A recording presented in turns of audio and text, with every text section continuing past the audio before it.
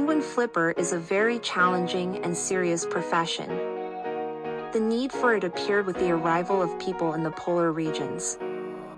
Its essence is in turning over clumsy birds that have fallen on their backs and are unable to rise on their own. The history of penguin flippers began in Antarctica when cargo was delivered to polar explorers by air. Curious birds began to appear more and more often near airfields. When planes and helicopters take off, penguins lift their heads up. Unable to keep their balance, they flopped onto their backs. That's when a professional flipper comes to their aid. The salary of such a specialist reaches $7,000. Although the profession sounds ridiculous, this money cannot be called easy. After all, the working conditions are quite harsh.